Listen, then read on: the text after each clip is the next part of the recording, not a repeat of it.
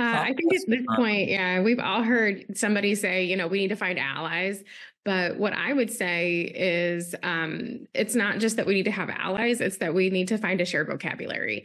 And someone might be familiar with lean, they might be familiar with continuous process improvement. We can't be so dogmatic with our language and with using the right words that we don't actually find a shared understanding with these folks. So, continuous process improvement is pretty much what we do, sure, but just make sure that you're getting that qualitative research where you're going out and talking to people into that continuous process improvement.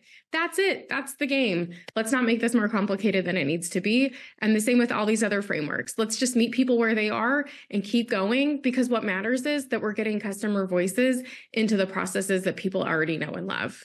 Let's not be too dogmatic about it. That's what I would say.